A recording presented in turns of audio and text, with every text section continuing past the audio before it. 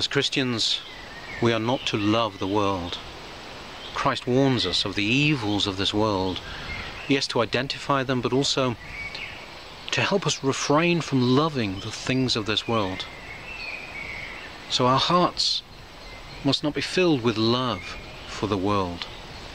And when we say the world, of course, we're talking about the philosophies, the temptations, the evils of this world that separate us from God, not just the trees and the fields and the mountains. The world, the flesh, and the devil, they will rob us of our salvation. We have to turn away from these temptations. We do so, of course, by being obedient. We must learn to be obedient in times of peace, so that we can be obedient in war. In the 21st chapter of the Gospel of St. Luke, Christ is described setting out to us the signs that we are to look for that will mark the end of this world, the coming to an end of this world. And already there are things that we're beginning to see. Already there's great distress on earth, and there is something in the air, a sense that things are moving quickly. We ought to be watchful, to be careful, because Christ says we must not be comfortable in this world. This is not our home, and if we grow comfortable and have a false security of the things of this world, we will become spiritually lazy. So let us turn away from the false comforts and securities that this world offers. Christ comes to every man, every one of us, in humility. He will come in power and glory.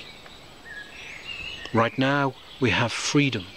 He gives us free will to accept or reject him when he offers himself to us in humility. This free will be taken from us at judgment. The only way we can prepare ourselves to meet Christ when he comes in glory is to receive him now when he comes in humility. To receive him into our hearts. We are to be ready through submission. We must submit to everything that he instructs us, commands us to do.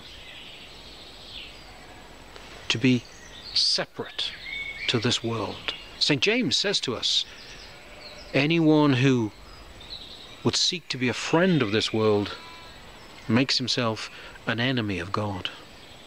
If we seek to be a friend of this world, we make ourselves an enemy of God,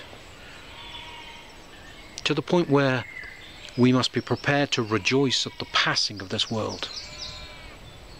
When something is taken from us that we love, we grieve. If our hearts are so filled and so immersed in love for the things of this world, it will be a horror to see this world come to an end. But we are to rejoice. We are to let go of the things of this world and to fill our hearts with love for the things of God's kingdom, the things of eternal life, the life to come.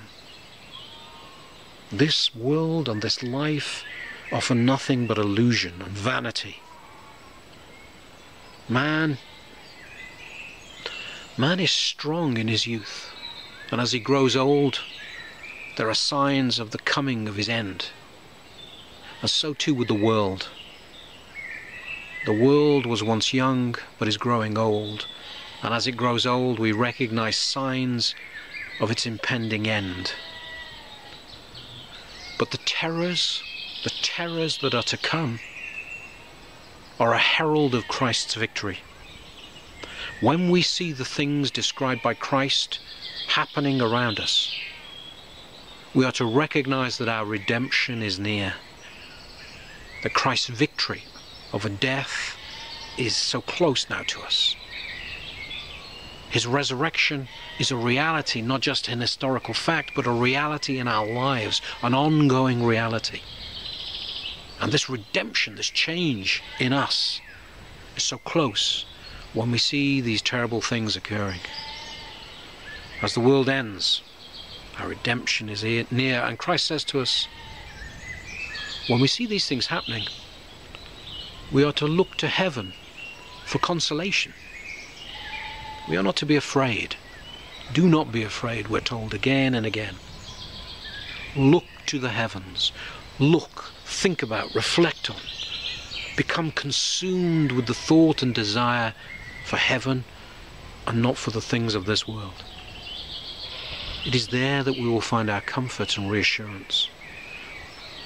But only if we seek to be ready through repentance. If we seek to be ready by turning ourselves away from the temptations of this world, turn ourselves away from everything that is ungodly, everything that would strip us of our hope and our salvation. Only when we do this will we truly rejoice when we stand before Christ our Judge.